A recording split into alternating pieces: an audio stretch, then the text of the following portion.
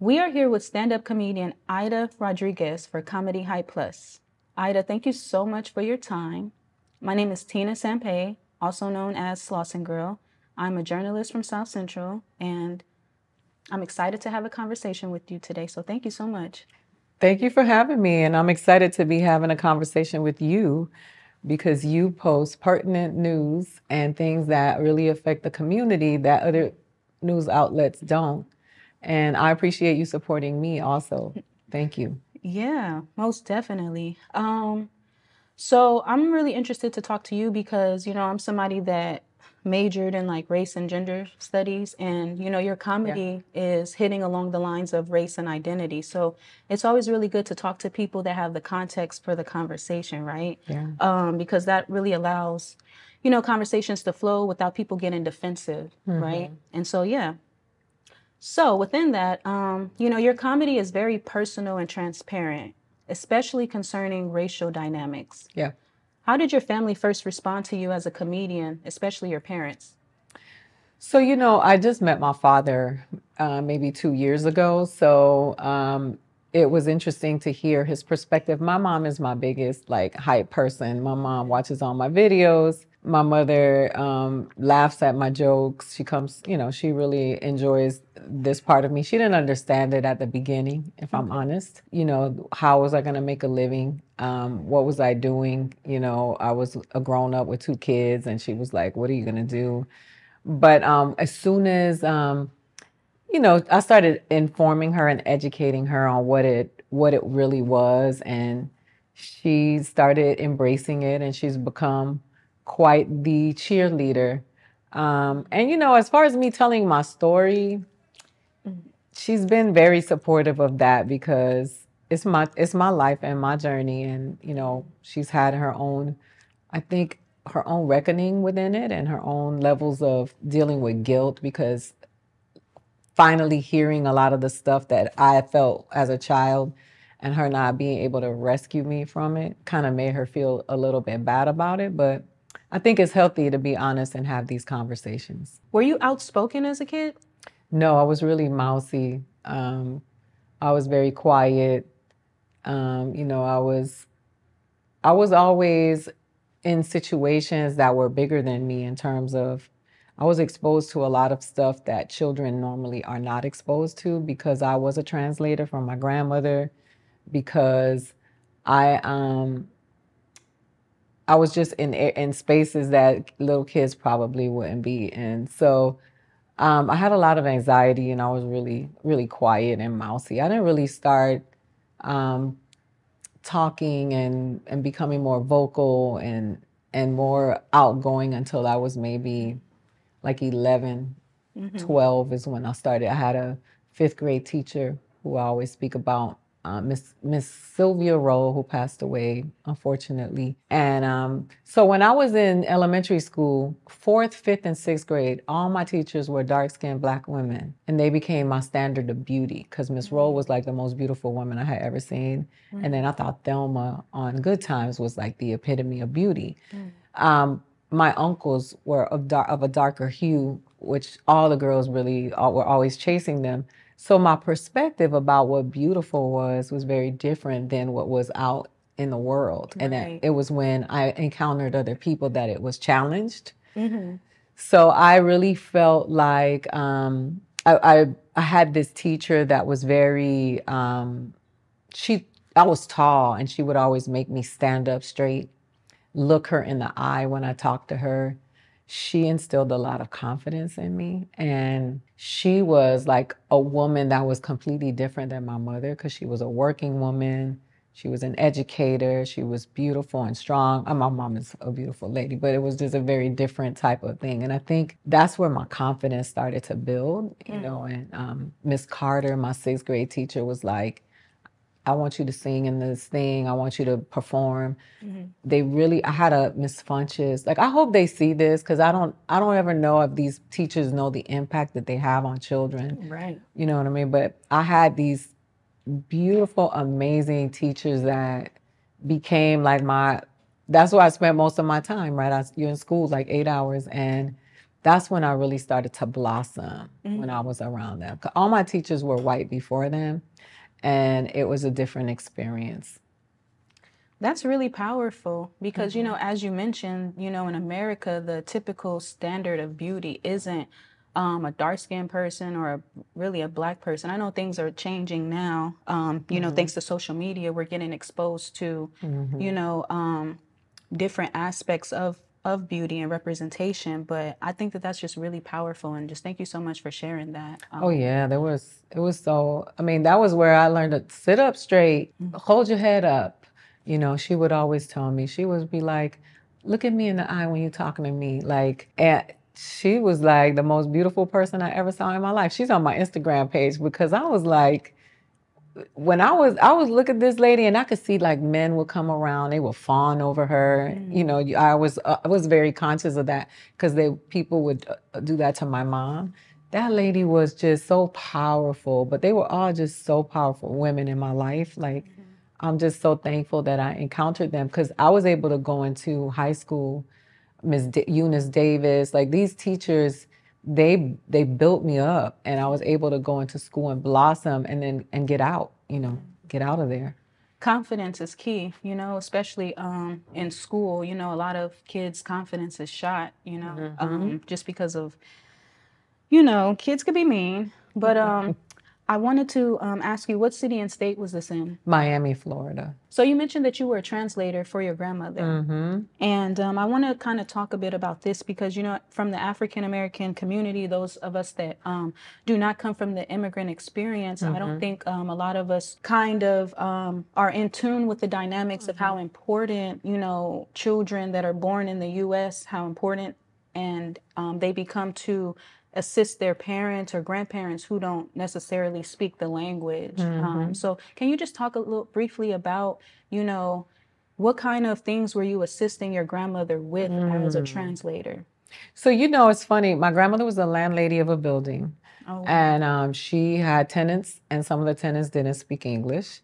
I mean, didn't speak Spanish, and she didn't speak English. I also went to the doctor with her, and when I went to the doctor with her, that would range from the eye doctor to the gynecologist, which was very uncomfortable for me as a child. My grandmother had a lot of issues. She was part of the crop of women who were sterilized in Puerto Rico as part of those systemic issues. So she had, you know, my grandmother had a full hysterectomy at the age of like 19 years old, and she had already had her children. But so I had to learn a lot. I learned a lot of stuff that I didn't want to know. I also there was a lot of addiction in my family. So my grandmother was the matriarch of our family. So I was calling crisis, talking to them about coming to do a Baker Act, which is arresting a drug addict so that they won't hurt themselves and putting them in jail in lieu of if they don't go to treatment. So I was really young and I knew what crisis was. I knew what a 5150 hold was. I knew what, you know, detox was what program was, prison, going to jail to visit my, you know, my uncles. And my grandmother was at the center of all of it because she was the mother of all of these children and I was the translator. So I was exposed to quite a bit, you know, in addition to arguing with police, having conversations with legal people, having conversations with in institutions, going to the electric company and people, you know, saying, being in the grocery store and a white lady asking me to ask my grandmother if a watermelon was ripe, if a banana was ripe, like things, those types of experiences that affect you because you don't really know what that means, but you know it's not, and you know it's off. And I was exposed to a lot of stuff at a very young age, and you know it's very common for many of us because they have to lean on us because they can't trust outside of the circle. You know, my grandmother was was not an undocumented person because she was Puerto Rican and they're citizens. When you think about like the undocumented experience, you even in addition to that, you got to guard it because you don't know who you can and cannot trust that can betray you and, you know, cause problems or whatever. So it was a lot. So let's talk a little bit about your identity as somebody who is Puerto Rican and Dominican and Black. So who's Puerto Rican and Dominican and So they're all. So the funny thing is, my mom is Puerto Rican. My father's Dominican, And the Blackness is in and out of all of it, right? Because we are all, my family is a spectrum. It's like my uncles, my mother is a lighter complexion woman, and her brother looks as, he is as dark skinned as people would think that he was from other places, West Africa or whatever, and he was Puerto Rican. So, we evolve, and I would always identify as Afro Latina. And then I got pushed back from darker skinned Afro Latinos who were upset that people of lighter hues were taking the identity and erasing them within it. And because I am conscious of that, because the point of me is to create awareness of it, not to erase any one of it, I changed, I identify as Afro-Indigenous because I claim my African blood and I claim my indigenous blood. And I never have shied away from my Blackness. Within my community, because this is newer, there is the spectrum of Blackness has been, it is a very sensitive conversation because within our community, there is an erasure of darker skinned Black people. Right. And so in my effort to bring awareness to it, I have to be conscious of that, because even if if I become the Latino, Latinx, Latina spokesperson, that also sends a very complicated, confusing message, because there are people way darker than me who don't get seen. Mm-hmm. And so for me as a person that wants to be an evolved person and be the best that I can be, and always I'm championing this and talking about it, I got to listen. Mm-hmm. And so, I just felt comfortable being able to say, I claim my Black blood, I claim my indigenous blood, and this is what I am. Knowing that within my community, that's most comfortable. Now, you and I both know that if I was African American, I would just be Black, because nobody is telling Sally Richardson or Zoe Kravitz that they can't claim their, I mean, I'm sure somebody is, but mm-hmm. they still are Black people. Right. But that is so new to my community. I feel like it's just a very complicated space to exist in. And I don't want to, my aim is never to cause pain or confusion. Mm-hmm. It's to enlighten people about our full spectrum, and using my privilege as a lighter skinned person of color to say, we get darker than this and they all belong to us. And so my identity has evolved, because I feel like I also want to claim my indigenous blood. I think we should all do that. When I was in college, we was taking one class that we were taking, or that I took, was a U.S. Mexico border class. So basically we were studying like all of the wars that happened along mm-hmm. like the U.S. Mexico border. And we were like way like in the 15 or 1400s mm-hmm. or something. And then it started to click to me. I was like, wow, like the Latino community basically is like, have been colonized folks, from Spaniards, but they're like, they're indigenous folks that have been colonized by Spaniards, you know what I'm saying? And even with Spanish, being, it's kind of like a colonized language. Of course. Yeah. And so I just think that that's like really interesting. So, I do appreciate, Latino folks that understand their history and are claiming their indigenous identity, and I think that that's really important. One thing that I wanted to ask you was, you talked about Blackness being erased in the Latino community. What do you think leads to that erasure? It's all colonization. It's all self-hate. It's all ignorance. What I really want to unpack is stop. We gotta, we ain't gotta do anything, but the conversations around it is demonizing people. Like School Days is a movie about colorism that Spike Lee did. And within that, it is very obvious that there is colorism within the Black community, where Black people have done it to themselves, and each other. Right. It's no different when other people do it. It hurts, because when an outsider does that to you, I mean, it's like when your cousin calls you ugly, but if somebody else calls you ugly, you're like, you want to fight that person. Mm-hmm. And I get it. But anti-Blackness and white supremacy is something that has affected us globally. It is not just a regional thing. when you talk about people like from the Caribbean and Latin America whose media is constantly telling them that Black people in America are violent and lazy, it's this universal complex of media that services white supremacy, always sending bad messaging around people of color.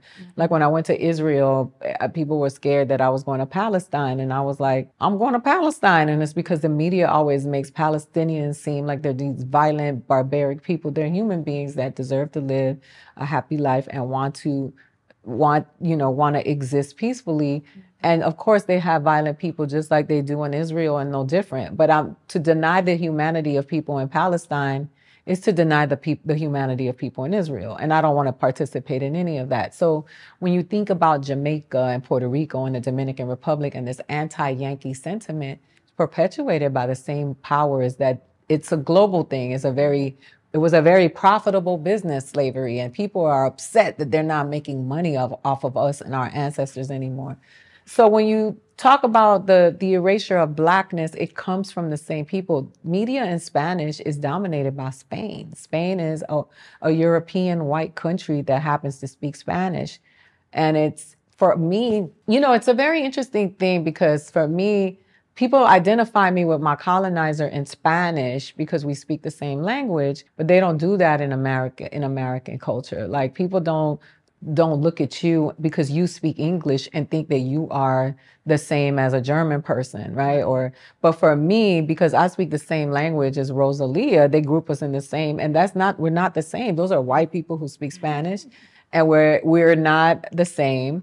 And so that anti-Blackness that you see, and when you see people, it is rooted in fear of these people who want to survive, that are told, if you're this, you're going to move backwards. Right. And a lot of these people don't have education. My grandmother was illiterate. She never went to school. And so this information that's being given to them is rooted in fear, and it all services the big thing of the big white supremacy complex that is designed to keep us down, because it's been very profitable for them. Right. And if you got Mexicans and Black people fighting in LA, and you got Dominicans and Puerto Ricans fighting in New York, and you got Cubans fighting, Venezuelans in Miami, then you have the potential to maintain this powerful structure going forever, because there's no solidarity and unity, and people are fighting over who got curly hair, who's got a keener nose, who got thin lips, whose father was a real Spaniard, like all that foolishness. We just continue to thrive. Not even thrive is not even the word. We continue to just bask in struggle, and it just keeps us very, so when you talk about Puerto Rico, the Dominican Republic, and Cuba, which I'm familiar with, you'll hear you got to advance the race. You got marry white so that you move forward. Do they really tell people that? Yes, they do. Adelantar la raza. That, marry yourself a white guy, or that way your last name changes, the children get lighter, and you assimilate into whiteness, which many of them just perceive as survival and upward mobility. It is not even about humanity. It's just about, how do we get these people off of us? Because they come here and they're treated like second-class citizens. They're berated. My grandmother was hosed during the civil rights movement. She didn't even speak English. She was in Connecticut. She got, dogs chased her. So per their perception, and my grandmother didn't. She married a Puerto Rican man. She wasn't into that. But per their perception is, our life is going to get better, and they're going to get off of us. And the reason that is so different from Black Americans is because that is, to assimilate as a Black person in this country, it takes a little bit longer if you're a little bit darker. But when you come here from Venezuela and you already have blonde hair and blue eyes, and you just have the accent and the surname, marrying somebody white gets you a little closer to what you think is arriving, Right. And it's sad. It's very sad. But it's the conditioning, and that's why I appreciate conversations like these, because it's like, where can, we don't really hear a lot of these, tough conversations about identity and race and assimilation and American culture and white supremacy. So One thing I wanted to talk to you about was you did the stand-up routine where you talked about your stepfather Mm-hmm. and an incident where he got into it with the black man at the bus stop that he had splashed with his car, and then the light turned red, and then they started fighting because the guy told him to go back where he came from, and you said that your stepdad basically got beat up that day. Why was it so liberating for you to see your stepfather get handled by a black man like that? Well, first and foremost, I was constantly being given this messaging about me being, see, it's all relative, right? I'm the dark one in my family. So it was always pointed out.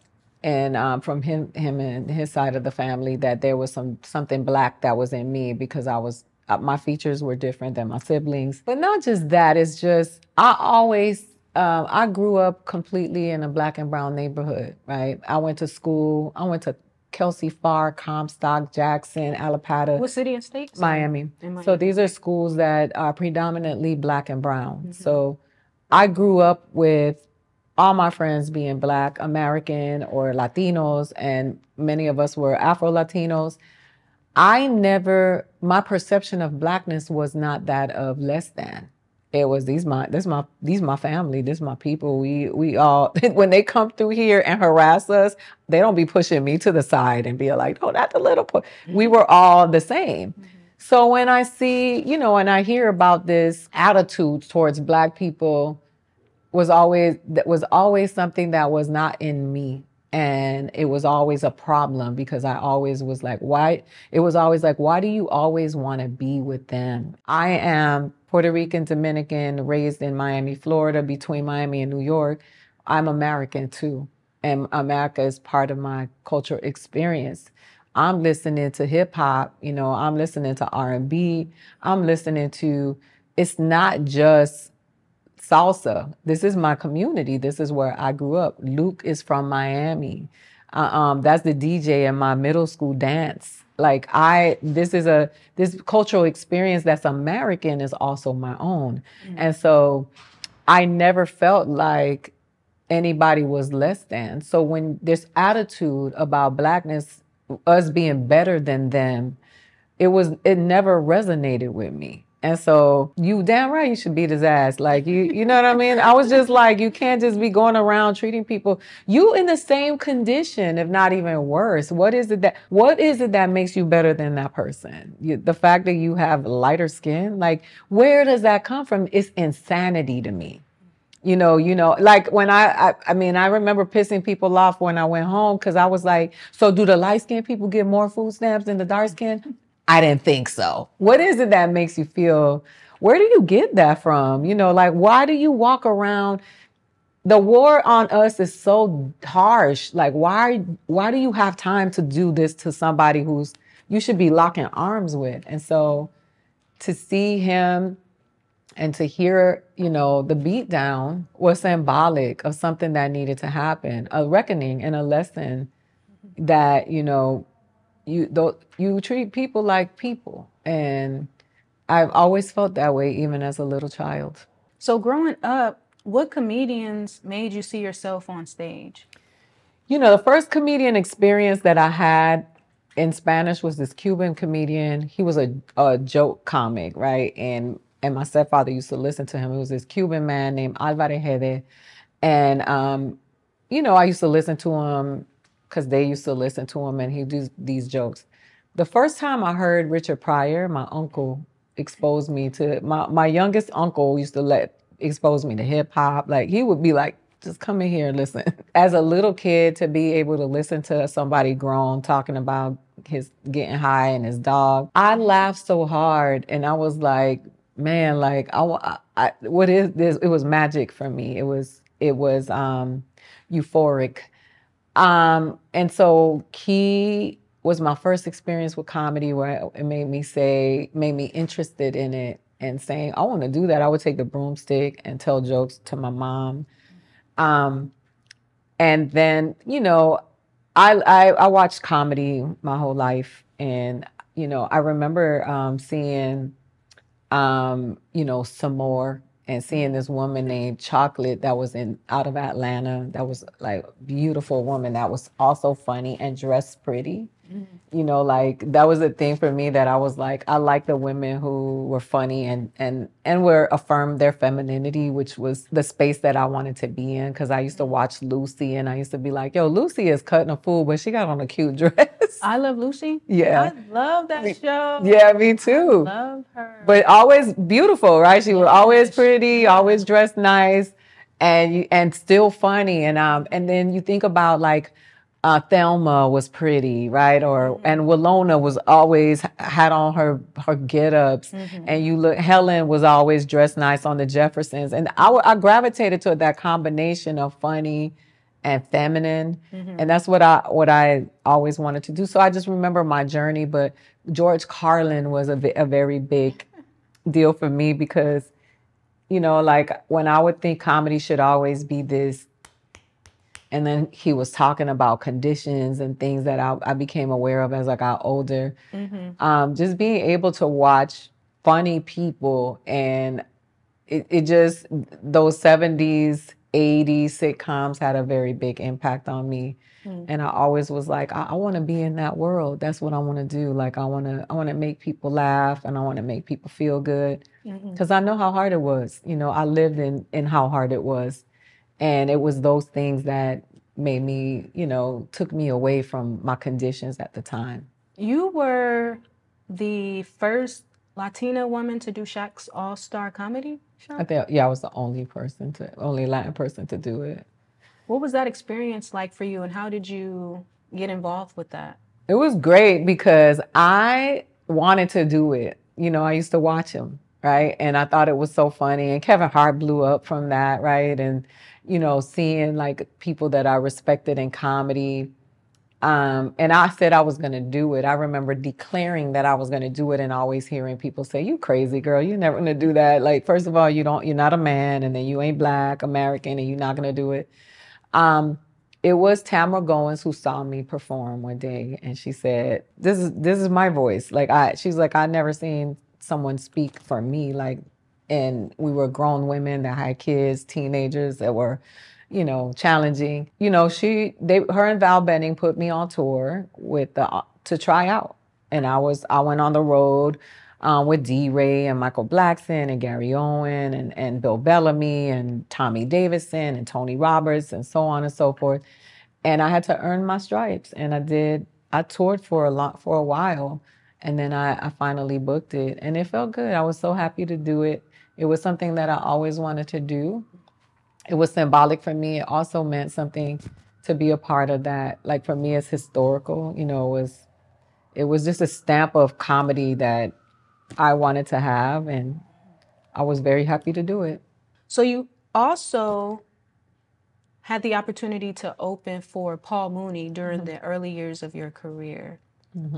What was that like? How was Paul Mooney as a person? Was there a difference between him on the stage and off the stage? No, and that was what was so dynamic about him. He was exactly who he was on stage. He was funny, matter of fact, like very like. It was very interesting. It was very a big deal for me. The day that I booked it, Lunel called me, and Lunel was like, I got a call from Lunel, and Robin. I forgot Robin's last name, but Robin is a comedian from New York as well. They both called me and said, congratulations, welcome. They had all opened for Paul Mooney, and they were like, welcome to the club or whatever. It was really, I watched him. Every single show he did. I sat in the audience in the back and the bar at the Sacramento Punchline when I first did it. And I watched him, and I was in awe of he was bold, he was bold, and sad to say for me that we would have to characterize someone being transparent, honest, and truthful as bold. But it felt bold. There were so many white people in the audience, and he was just confronting them. Like, it was like, in your face, this is what I think about you. And to watch them get up and walk out, was just like, and it didn't faze him at all. He was sucking on lemons and spitting the seeds out into the audience. It was hilarious. And I was just like, I hope that one day I can get to the place, not when I'm spitting seeds on people, but that I feel that secure in my voice that I don't care at all who's bothered by what I have to say. And it was really, really interesting. What do you remember most about Paul Mooney just as an individual? I know he's, resting in peace right now. He loved Black people. He loved Black people in a way that when he did his everybody loves Black people, but everybody wants to be Black people, but nobody wants to be Black people, whatever. I felt that his stand-up, and it's very complicated with these guys because people would say, they always were messing with white women and they love Black people so much, but why? Paul Mooney's wife was there with us that weekend, and she was a Black woman, and my job was to see about her because she was suffering from some sort of mental breakdown or whatever. And I think it was some sort of dementia. Beautiful woman, and this lady looked like she was in her 30s, so it was weird to hear this. But I was just sitting there thinking, this is his advocacy. This is his way of advocating for Black people and speaking up and speaking out. Now, during the latter years, he had become very immersed in pop culture and talking about like current events and, celebrity and all that stuff. But I always felt that it was, he was on the front line saying, you the problem. And it was just very powerful to watch. I heard you say in an interview that all comedy comes from Blackness. What's funny is that when I said that, when I was talking about, when you talk about fashion and you talk about music and you talk about even Bantu knots, which Marc Jacobs claimed after me growing up with people who had Nubian knots, is what we called them in Miami, in their heads for years. And it was just egregious. But, I think that anything that's cultural, that becomes fashionable, begins in urban America. And when I said that, I'm like, I started comedy in the Black rooms, and I always say thank you, because I have a career because Black people embraced me in comedy. Black American people could see my story and it would resonate. And there was Chuck All-Star, and there was the Comedy Union and the J Spot, and Chocolate Sundays was the first stage I ever did. And I'll never forget that. Like, before my own people embraced me, Black America embraced me and validated me so that I could go on to do other things like Last Comic Standing and HBO and Netflix. But when you go to my shows, Black women show up for me. And I would be remiss if I didn't say that. And yes, Latinos show up, Puerto Ricans and Dominicans, Cubans, Caribbean Latinos really show up for me. But it was Black America, Black comedy, the Black comedy scene. I did jokes and notes in Chicago where people wouldn't believe that a Puerto Rican would go to the south side of Chicago and did jokes. And them audiences showed up for me. They embraced me. And, we got to be real about it. And so when I think about comedy, when people get accused of stealing jokes and you look at whose jokes they're stealing, is Bill Cosby or, you know what I mean? It's like people that you didn't think. And so I always pay homage to that. If you pay attention to a lot of comedians and different cultural experiences, they're emulating Black American comics and just revamping it for their cultural specific. And not that everybody does that, but I just think it's important to keep it real. Let's keep it a stack. I love that. So you named your comedy special and tour the Don't At Me. Mm-hmm. Does that have anything to do with the level of sensitivity that people that some people have on social media? Yeah. Well, the thing is, it's not sensitivity anymore. It's a certain level of power that you have when people. So I'm not a centrist. politically where I stand is I am a progressive, right? I believe in the abolition of, all kinds of every single kind of white supremacy. It needs to be gone. I am all about, equity and inclusion, and not in a performative way. I'm like, just get out of, you know what I'm saying? That the labels are great, but let's see it in action. I stand where I believe that, police brutality should not just be addressed, but eradicated. Like I stand up. My uncle that raised me, that was my father, was a gay man, and a queer man of color. And, I would be remiss if I participated in language that was hurtful and harmful to anybody just because they were different than me and felt different than me. That being said, a lot of people have appropriated this mission to make it about them. They're capitalizing on it. A lot of these activists, I'm not an activist. When people call me that, I'm a stand-up comedian who uses my mic to speak to the things that activists are working on every day that you don't hear about. And I'd rather shine a light on them because they're the ones they are the ones hitting the pavement on a daily basis. When I get called to HBO or go do a TV show, I step away from it. That's their day-to-day, every single day showing up for the people. And so I feel like a lot of people stepped into this realm of activism because things got dry. And during COVID, it was a very big opportunity to make money. And now here you are speaking up for the people and people calling out your name. And they're not calling out the name of the people who are going to do this when your TV show comes back or when you have an opportunity to go back out and be the performer that you are. And so I feel like a lot of people really appropriated the struggle and became these bullies, right? Like, like I do my joke about a blind man. That blind man asked me to do a joke about blind people because he felt excluded. Because he was like, "Oh, you didn't make fun of everybody because I was there asking you to make fun of me and you didn't."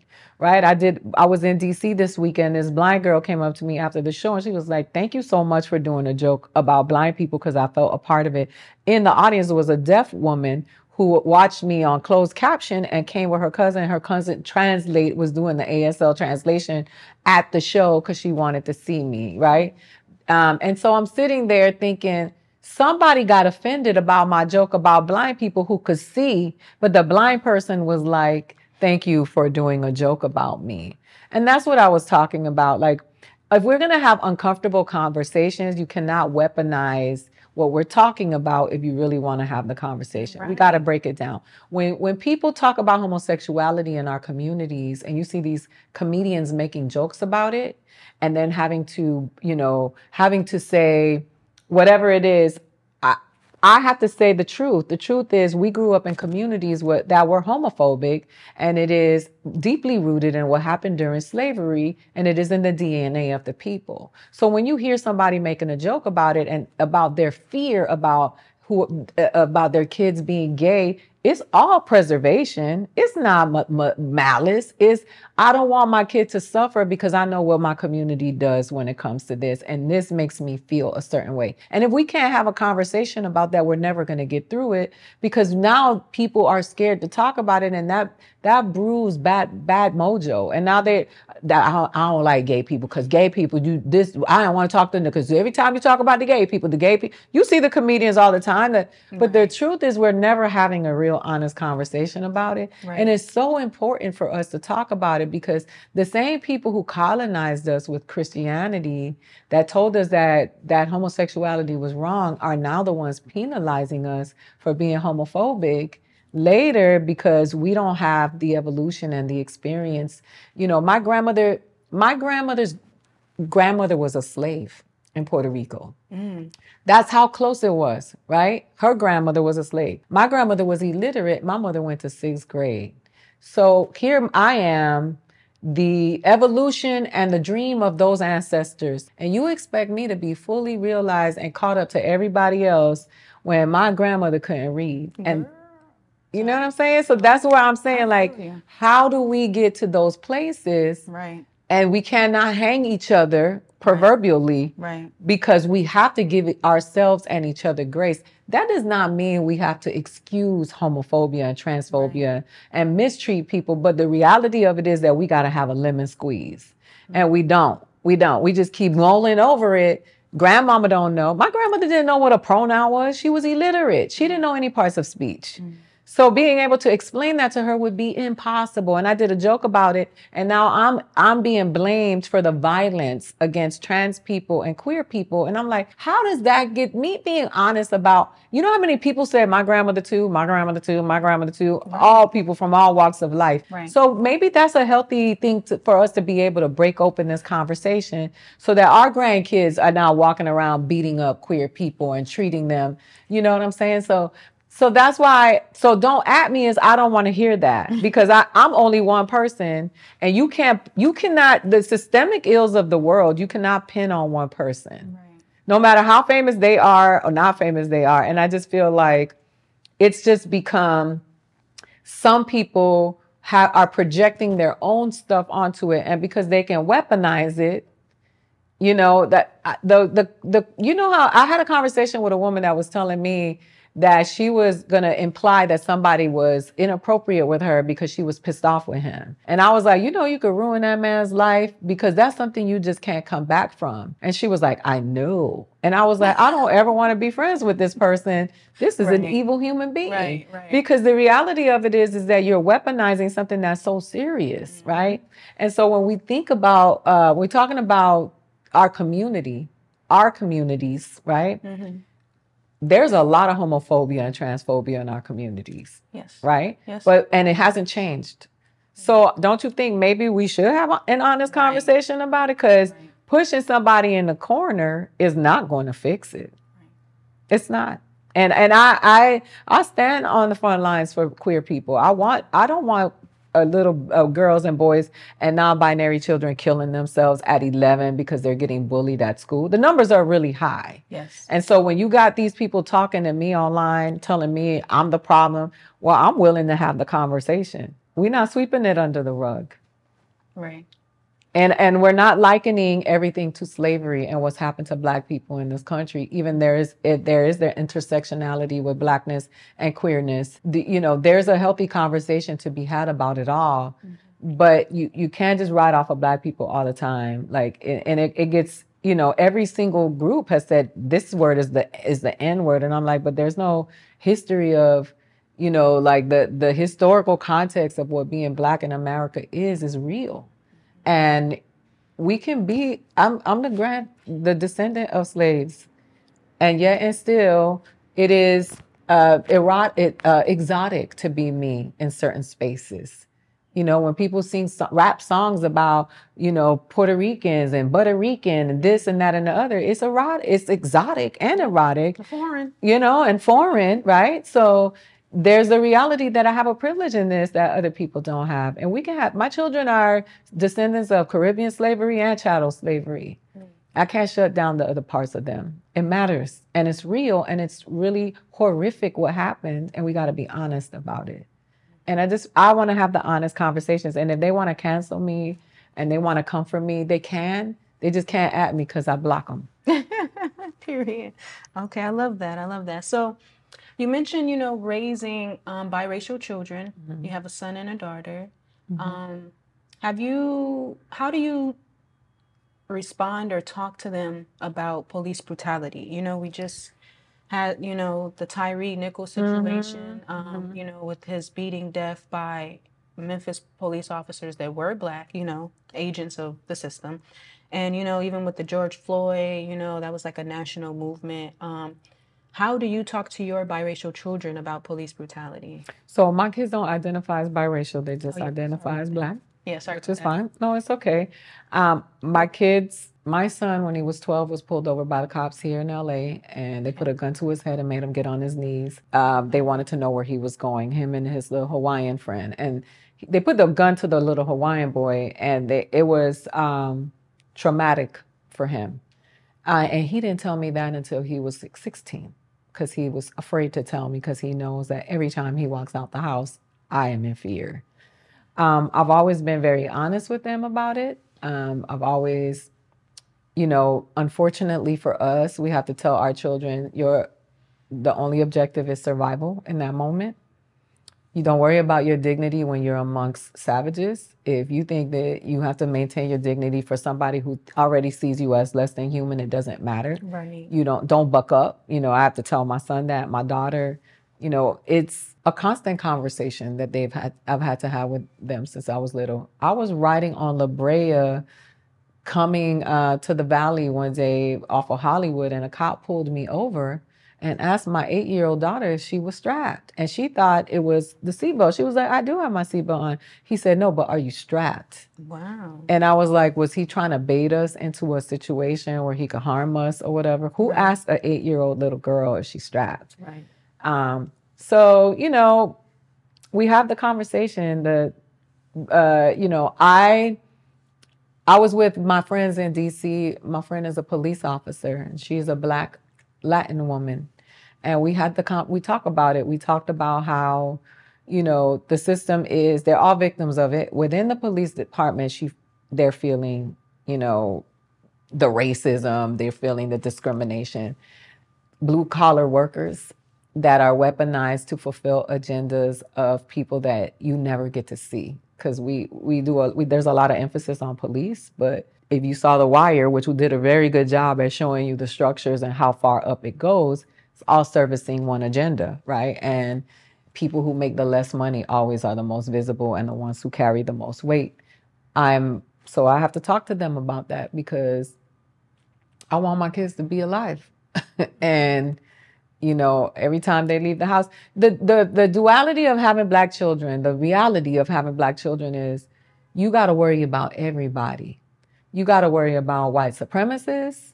You got to worry about Black on Black crime because of the conditions of the community. So many of us hate ourselves and each other. Is the greatest way to commit suicide is to kill somebody who looks like you, because you're not wired to kill yourself. Mm-hmm. And then you got to worry about police, you know, bad cops. You got to worry about everything when you have your Black kids.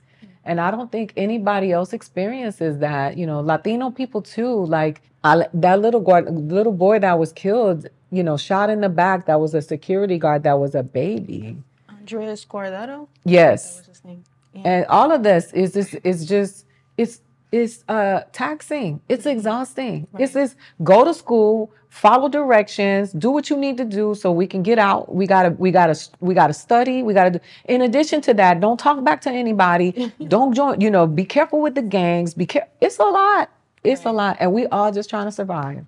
So in your comedy career, you've had the opportunity to build a friendship with Tiffany Haddish, mm-hmm. who you credit as being a close friend and a mentor of yours. Mm-hmm. I saw you say that, you know, she was actually somebody that taught you how to grind as a comedian, and how to get to the money, right? Yeah. Where did you two first meet, and what drew you to Tiffany as a person? Tiffany and I met at the CBS Diversity Showcase audition. And she came up to me and she introduced herself to me. And I told her who I was. And she was like, oh, I've been hearing about you, you know. And then we just proceeded to have a conversation about the state of comedy at the moment and how we were perceived because, you know, if somebody says you're pretty, which is really even awkward for me to say right now because I love comedy so much. For me, I'm just a comedian, you know, like that whole, I've never talked about how I look on stage. Like it's always been corny to me. Like I've never had to assert, you know, like whatever, flex or talk to anybody about, I think I'm this, I think I'm that, but it's just weird. It makes me cringe. But she and I were talking about how she said somebody told her that I was a pretty girl that was doing comedy. And she was like expressing some of the things that she had experienced as people perceiving her in that way as well. And then we just became friends. It was instant, you know, and Tiffany and I had a very, she would host shows, and then I started doing the shows that she was hosting, like at the Long Beach Laugh Factory in San Manuel. And she was the first person that was like, your time is money. And don't let anybody, anytime they make you leave your house, make sure they pay you. You're good enough to get paid. And we used to go to dinner. We used to have these dinners that we would do like all over the place. We would go to these, try new restaurants once we started being able to afford to eat at different places. But yeah, she and I became fast friends, and she I learned a lot from her. I learned a lot from her, not just on stage and being relentless and vulnerable, because she can be very vulnerable on stage. But also off stage and being able to speak and say, I need you to pay me for this. Do you have my money before I go on stage? I would be like scared to do that. And she would be like, nah, don't get your money before you go on stage. And make sure, tell them to give you cash, like stuff like that. Okay. She was very, very generous with information. If she couldn't do a show, she would always recommend me for it. And I really appreciate that from her. She's always done that. You also did the They Ready comedy special. Can we just briefly talk a little bit about that? And that was a great experience. So first of all, she made sure we got paid by like our counterparts. I always say she made sure we got paid like a white man in comedy, which was a blessing. She took a pay cut to make sure that we all were compensated properly for doing our first specials. She told me she was going to do it earlier on. I thought she just blew up. She's never going to have time for this. She kept her word. In the middle of everything that she had going on, she did it. Her, Wanda Sykes, and Paige Hurwitz assembled themselves. Linda Mendoza, who is a Latina director, she directed the first season of They Ready. And it was a powerhouse of women that were, marginalized women working towards creating something special. And, I saw Flame yesterday and Shantae. Shantae and I are close. We talk very, very often. That's one of my sisters. I've known Shantae since I started doing stand-up. Flame and I we get along very well. I love Flame, and I was cool with everybody on They Ready, honestly. April Macy and I have been very long friends for a very long time. She, Tiffany, and I were also we had our own little group of friendship. Like we were very close as well. So it was a great experience. They Ready is probably my favorite comedy special I've ever done. I was in my bag as the children would say, but I felt that set was very special for me because that was my first like real special that was on Netflix. And I told stories there that I had never talked about before, me being kidnapped by my mother and kidnapped by my grandmother. I never talked about it again. It was too painful to talk about, and I was able to craft it into a set where I could get it out. And I feel like that was the first place where people saw me and said, oh, I like her. She's funny. I understand. I feel I can relate to that story. And I was able to get some social commentary in there that I really wanted to get in there about, misogyny and the struggle of women. But it was very special. So are you able to share anything briefly just about, the circumstances that led up to, both of the times that you were kidnapped by your family members? Oh, yeah, no. So my mom took me from my father. She was wounded because he was unfaithful to her. She was really young. She was a teenager. And we were living in the Dominican Republic, and there was a lot of beef with his family. And from what I understood, legend when I went back was that his mother treated my mother very bad. And so my mom just one day she left and she took me, and he never saw me again. My father thought that my last name was his last name, and my mom got rich. She was like, "You are Rodriguez now. You belong to me." And I didn't see him again until 2021. But she made that decision, and there was a moment where I was resentful towards my mom because I was like, just because he cheated on you didn't mean he didn't want me. Right. But I just think that she just did the best that she could at the time. She was a kid. He was way older than her. And then my mom and I were in New York. My mom was involved with a man who was wanted for murder, and we were on the run. And so my grandmother figured out where I was, and she came and she took me, and she took me from my mom. She knew my mom couldn't call the police because she was with this man.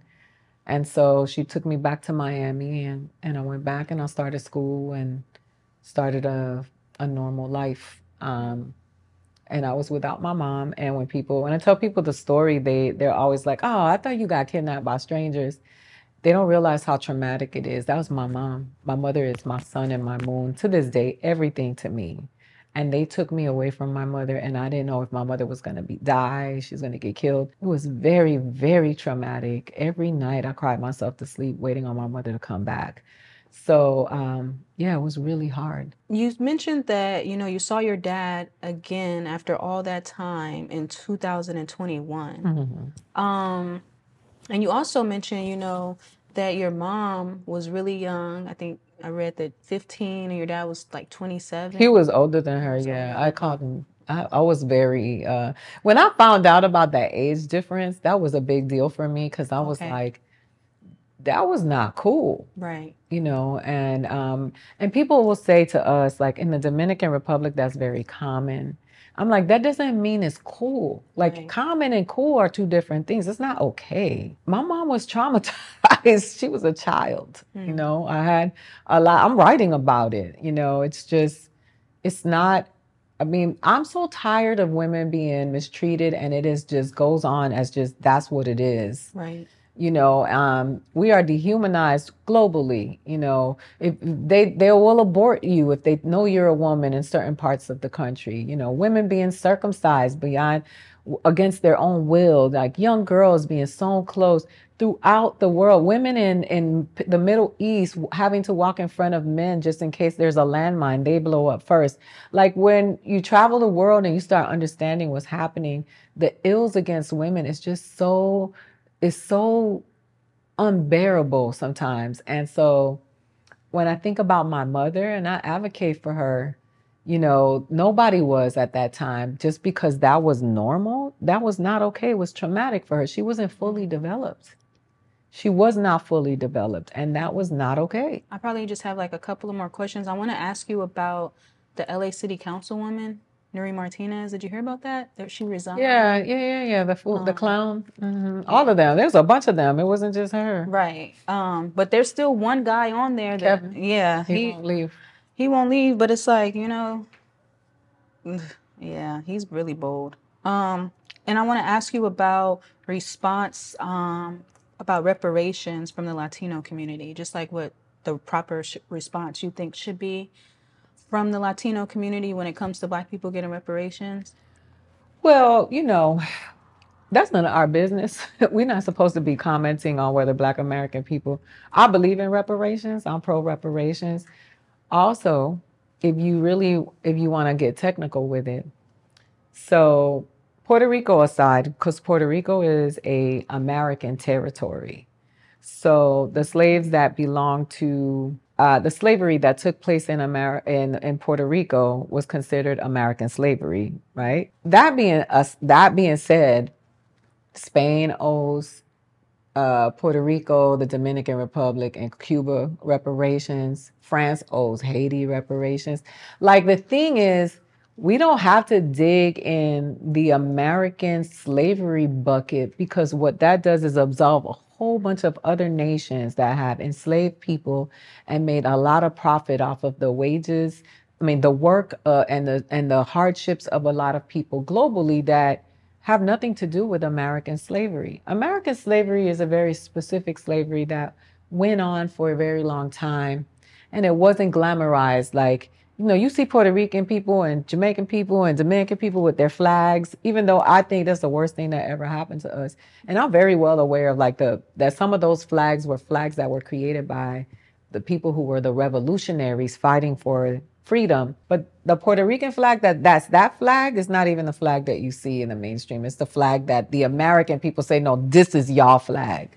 So I think that when it comes to reparations, I think that why wouldn't you want to give people back or give people the money that was so many lives, so much work, so much went into building these structures in the United States of America. So much is built on the backs. The wealth that a lot of these people have is built on the backs of slaves. Why would I be against reparations? Like for me, even if you try to, like, I hear people trying to rationalize them, and they'll say, well, what they're going to do if they give Black people all this money now? Why would you even, what I just don't understand. Like, why would you be opposed to doing the right thing? Mm-hmm. And when it comes to me as a Puerto Rican Dominican, I feel like we should all be advocating for reparations. The Dutch owe people money, like France, what they've done to Haiti, the horrendous acts against Haiti, because Haiti kicked down the door for slavery, and they continue to pay for it every day. Like, why would you be against that? Like, I just don't understand that mentality. It gets on my nerves. And I know that when it comes to the politicians, it's a political play. It ain't a humanitarian play. It's if they get this money, then this. That's why I don't mess with none of them. But what I'm saying is, I don't understand why anybody would be against reparations. I just feel like you should just sit down. Okay. So as we close out, you live in LA now, mm-hmm. and I wanted to get your thoughts on, the LA City Council just recently went through a whole scandal situation, mm-hmm. that led to the resignation of a Latina councilwoman, Nuri Martinez, after it was revealed that she not only was making negative remarks about a Black kid, but that she was also talking negatively about Oaxacans. Yeah, the indigenous communities. Back to where we started, right? That whole what's funny? Puerto Rico is, the island of Puerto Rico was called Borinquen, right? That's why we say Boricua, which that was the name of the island. That was the indigenous name, right? There's a movement there now where they say the white Puerto Ricans, they Puerto Rican, but they're not Boricuas because they have Spanish blood. There's this, like, people saying, and although I know some Puerto Ricans who are white Puerto Ricans that are revolutionary to their souls and are fighting for all the Puerto Ricans, the Black ones included, that's what happens with this division. People start pushing back and saying, I don't want nothing to do with none of these people, right? The reality of it is that was gross, but it was so necessary to see that, because we caught them. Can you imagine nationally how many of these people are having conversations about indigenous and Black people? Because we know there's a sentiment about it when Black and brown women and indigenous women go missing at numbers, and you don't hear about it in the media. Nobody cares about them. You know how many Native women have died and disappeared, and you never hear about it. So obviously it's embedded in the culture. So I think it was necessary to happen so that it could create some awareness. But more importantly, for those people who say don't vote, it is important to vote, especially locally and regionally, because somebody put that lady in office. Yeah, because voting is important nationally and regionally. And even though a lot of people are like, we're not voting because Joe Biden ain't doing nothing for people of color, the truth is that the DA that was in Florida during the George Zimmerman case, Trayvon, got voted out. Just like this woman got voted in. And we do need to care about who is regulating the funds for the education of our children. We need to care about who is going to be the chief of police. We need to care about where the money, our tax dollars are going in terms, and where they're really going. Like, it's important to care about your immediate community, because those are the people that, when you don't vote, the other people who think of you as less than, vote those people in. And that is a big problem, I was like grossed out, but I wasn't surprised. They're feeding this. There's a big agenda in Los Angeles to fuel hatred between Mexicans, specifically Central Americans and Black people. It's very profitable. A lot of them are in jail. It goes all the way into the jails where you hear how segregated everybody is. Right. It's very profitable off of our children who don't have the benefit of an education because the conditions are so poor, and they go out into the streets and try to figure it out. Not to create excuses for crime, but the reality of it is rooted in something. And I just think that when you think about that, it's like it just reminded me like that just fuels the fire, and it divides and conquers. And I work every day to hope to eradicate that. I know this ain't been a funny interview. It's a comedy night, but I feel like I take my comedy on stage, and in person I'm a person. I'm not on all the time. These are the things that drive my comedy. These conversations will spark some new jokes for my stand-up, but I just think it's important for me to be a human being and be able to have conversations where I don't feel like I got to tap dance for laughs all the time, because I feel like a jester when I do that. And this is like my habit. This is me. This is where me being me. And then when I get on stage, there's another aspect of me. So I appreciate this. So yeah. Definitely. One thing that you're most proud of in your comedic journey so far? The one thing that I'm proud of the most in my comedic journey so far was taking my children to Puerto Rico and the Dominican Republic so that they could see Black people who look like them and see a community that they've never been able to see before, and specifically here in Los Angeles. Them being a part of my journey and sitting down with me when I wrote those jokes and being like, how about this? How about that? Like, that's been, the proudest thing for me in comedy is being able to bless my children. They went through the journey with me, and we went through a lot. And so seeing them thrive and win and being able to have amazing experiences because comedy has created a way for us is the best thing ever for me. Well, Aida, thank you so much for your time. Thank you. I really do appreciate it. And wait. I do want to say this. It'll be March. On February 21st, 22nd, Samora's comedy special came out on Netflix. And I think everybody should watch it. She self-produced it. It's like one of 6. And I just think it's important for women to advocate for other women. You don't have to get anything out of it. I've met Samora one time. We're not friends. We don't talk. But I just think it's important for people to support and to create an awareness, especially when it's women of color that are on such a big platform. So if you're watching this, make sure you tune into Netflix and you hit them numbers for Samora, because she's paved the way for someone like me. And I think it's important for you to see what she's doing.